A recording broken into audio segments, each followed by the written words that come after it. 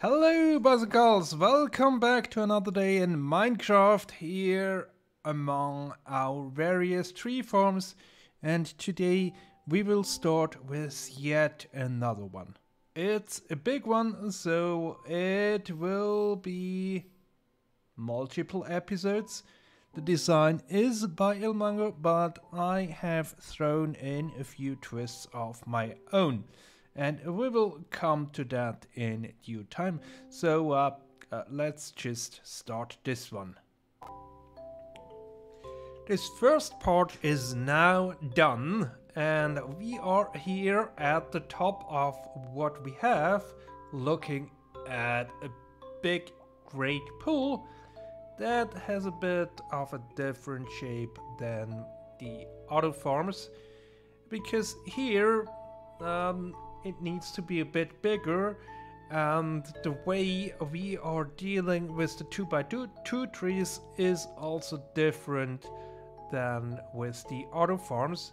So this basin is there to collect not only the saplings but also the logs.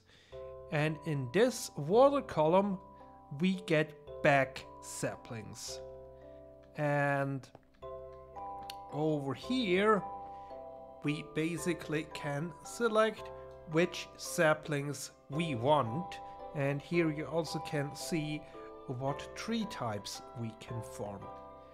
And then back down here we have a bit of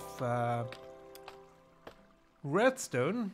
It's not too complicated. Here on this side we have the sorter with the 3 saplings on this side, and then the 3 log types here.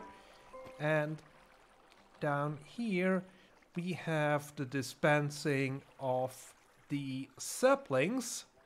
We get the signal through this wall down here, that is detected there, and there currently redstone is missing, and we have to consider 2 things.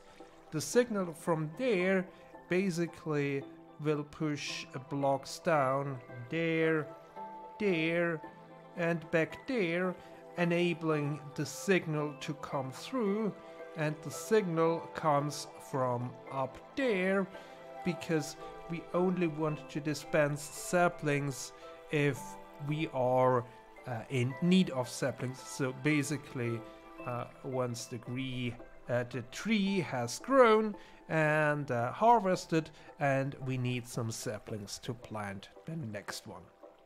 So that's all for today.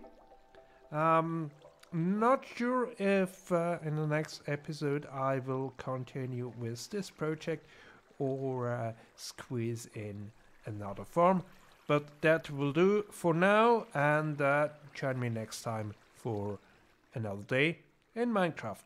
Until then, goodbye!